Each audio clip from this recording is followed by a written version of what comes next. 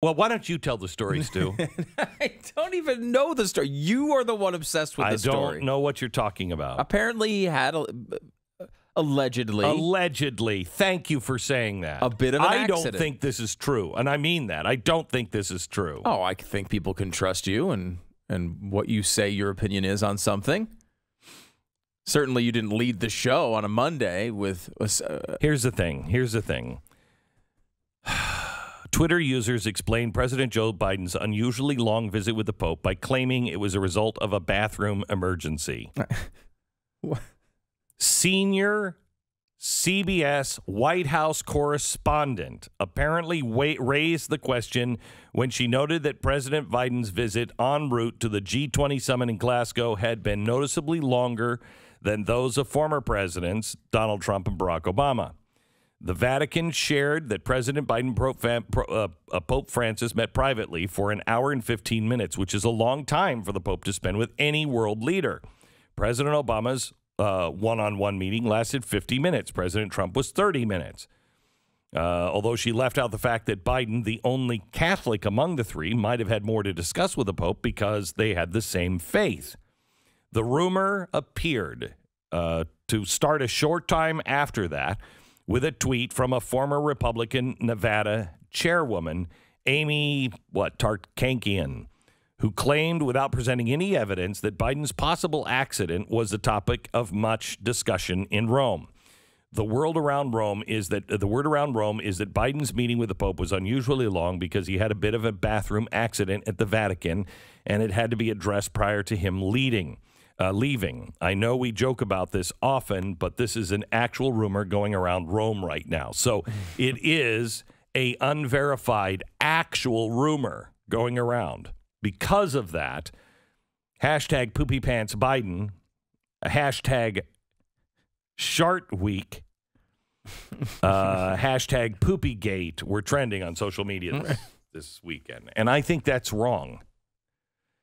And it was wrong for Stu to bring it up. See, these things don't catch on unless there's an element of truth behind them. And I think this one would prove that one wrong. Well, there may not be an element of truth in it, but there are so many people who would believe such a scenario.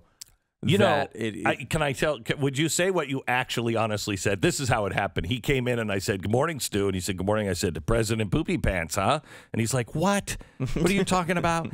And I told the story, and your comedic response was, you don't remember? You had a setup thing, and I don't remember what it was. No. Yeah. I said, you said, do you believe it? And I said, no, I don't believe it. And I was being serious. And he said, why not? Right. And that's a joke, but it's also half serious because we all know that he is not in the best of mental shape. And it could happen, and it would be horrible. And I don't think it did. I really don't think it did. But there's no real evidence, right, of this. Well, there is a Republican political operative that started it. That is saying you're right. That's a legitimate rumor. A legitimate rumor. What is a legitimate rumor? I don't know. I like that phrase though. Okay. A legitimate rumor is one that I guess is actually being spread around. Right. It's not, you're not just making something up. Correct. From magic dust. Correct. Well, and one that probably is believable in some sense. Okay, so here's one reason why President Poopy Pants is taken seriously by some people, because when he was late for a press conference this weekend, here is the answer he actually gave. Cut 4. Please sit down. I apologize for keeping you waiting. We were playing with elevators. Long story. At any rate. You were playing. Did you go into the elevator and just push all the buttons and go, look, it's like a Christmas tree? Yeah. What did you? Full elf. He went full elf. What do you mean you were playing with the elevators? That's what makes Shart Week actually seem like maybe it's possible. Right. People believe that this could happen because it seems like all of his other activities are consistent with a person who would do that in a meeting with the Pope. And it is something also that Something also that happens when you get into this position. Here he is trying to remember the name of one of our biggest foes, cut 6. With regard to the disappointment relates to the fact that Russia and including China, not only Russia but China yes, basically didn't show up. This is like, and I don't know if anybody remembers this. I mean, but we had that feeling with George Bush, and it wasn't because George Bush was senile. As I pointed out years later after I had met with him personally, it was because he was processing all of the things he couldn't say and could say, and he just wasn't fast enough. And so he'd be like, and I talked to some people about my shoe. And you'd be like, what? You were struggling to find the word shoe? And that was because, it's George W. Bush. But this is, possibly something else. Possibly something else. Now, a lot of people say that, there's a real good shot that it's President Poopy Pants, and that is why we're getting such bad, we're getting such bad policy. I don't think so. I really don't think so. I think he is there enough to know exactly what he's doing. Do you agree with that? I do agree with it. I think we're in the minority on that, maybe. I do too. Because I think he wants to be this transformational figure. Mm-hmm. He sees himself as this is a big destiny moment for him, right? He's been running for president since 1847, and he finally won, mm-hmm. and now he's in the White House, and he wants to do everything that FDR did and more. Yeah. He wants to be the transformational president. And so he's doing the things that he thinks will transform America because he's honestly convinced that these are the right things to do. Remember, George W. Bush was like, I got to violate the free market to save the free market. What? That doesn't make any sense at all. But what did he say? What did one of the advisors say? It was put to him, you are either going to be Hoover or Roosevelt. As it turns out, it's a little like Hoover. But that's the same kind of options being presented to this president. Remember what George W. Bush told me. When the president sits in this chair, he will get the same advice that all the presidents have gotten, and he will realize that there is nothing really he can do except what the last president was doing. And he said that to me like a source of like, hey, don't worry. It's going to be great. Hillary Clinton gets in, she's just going to do what I was doing. Okay, that's really frightening. No. That's why President Trump was so hated by the elites, because he'd just say, get out. He was going to do what he wanted to do. Biden is the exact opposite of Donald Trump. Biden is doing what his advisors want him to do. And his advisors are nuts. They are nuts. They are on the radical fringes, and he's listening to them.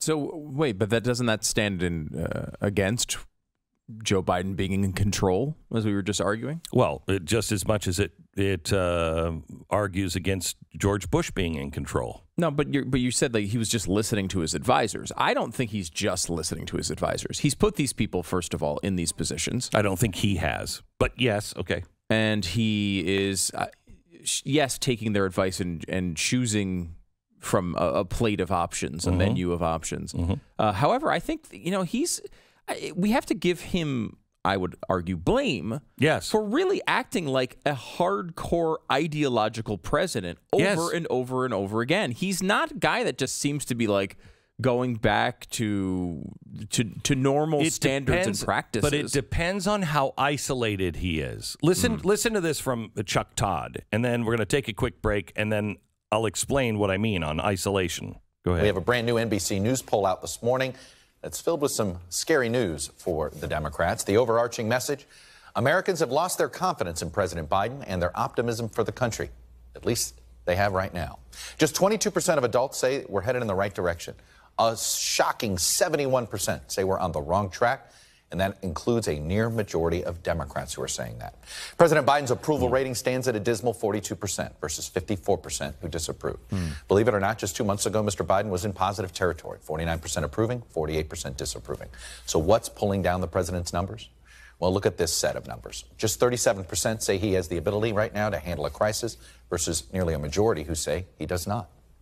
37% also say he's competent and effective as president. 50% disagree with that description. Jeez.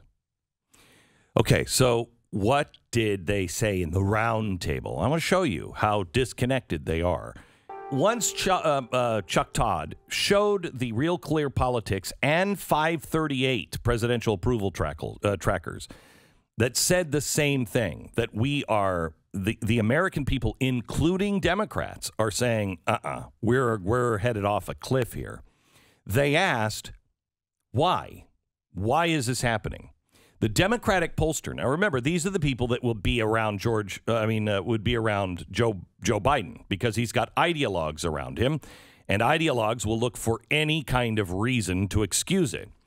Democratic pollster Cornell Belcher noted that much of the slide in Biden's approval has come from young Democrats who took to the streets and marched a year ago, and they aren't interested in roads and bridges. They're marching for justice and racial equality. That's why we have to act on that. So if that's what you're hearing from your advisor, and you're not hearing the truth, that people are like, no, we're freaked out by the schools, we're freaked out by what you're doing, we're freaked out by the vaccine mandate, but you're being told your numbers are only softening because they want more radical agenda, you're not going to be able to. I mean, that's why Rasputin was so dangerous to the Tsar, because he was giving them a completely different understanding of what the people were actually saying. I'm not excusing Joe Biden. I'm just saying that I don't think he's in control. I think he's in control of his faculties enough to know what's going on, not to quickly respond to anything, but enough to know what's going on. I think he is really tired probably all the time, and so he's not doing the things that a normal president would do. And he surrounded himself by radicals who were advising him and telling him lies. And the idea that this drop is coming from young Democrats, I mean, there may be some erosion there, but that's not the problem. I mean, Hillary Clinton lost independence by 4 points in 2016. Joe Biden won independence in 2020 by 13 points. He's now minus 16 with the same people. Right. And here's why. It's not young Democrats. Because people voted for stability and calm. They wanted to go back to normal. That's the way Joe Biden sold his candidacy. Correct. Enough of this. We're just going to get back to being all Americans, and we're just going to go back to normal, and it's going to be calm. That's what independents and some Democrats voted for. They didn't like him. They weren't for the progressive stuff. They just didn't like Donald Trump's chaos. And what they got is instability and chaos. Yeah. This is more unpredictable in its chaos than I think Donald Trump was. Donald Trump, you knew who he was. You knew when you saw something, you knew he's going to do the tomahawk chop this weekend. You knew it. You know it. Okay. This guy, you don't know. Wait a minute. The president just let the FBI go after parents, calling them terrorists, and he's actually saying it in a press conference? What? That's something you didn't see on the horizon, and that instability is frightening to a lot of people. Sure, and it should be. I mean, look at all the huge issues that have crumbled since this guy took over. I mean, obviously, Afghanistan is maybe the marquee example, but you look at the border. The fact that we're releasing, hey, maybe we'll pay $450,000 to all these separated families.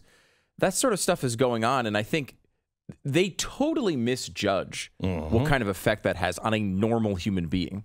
Like, wait, we're going to do what? The border is out of control. The prices are going up with inflation. And Afghanistan is a catastrophe. All of these things add up to not only an ideological path that America doesn't want cut in large part. It also just leads to a completely incompetent group of people that don't know what they're doing or how to do it. So listen to this. This is from an ABC poll. Even among Democrats alone, fewer than half, 47%, think that the two bills that are now being jammed down everybody's throat in Congress by the president, 47% think the two bills will help people like them. A quarter of Democrats think that these bills would make no difference for people like them, and 2 in 10, 22%, don't know how they would impact their lives. Nearly 2/3 of Republicans think the bills will hurt people like them, and so do 3 in 10 independents. 34 to 34, the split is evenly divided on whether they believe these bills would help or hurt the U.S. economy.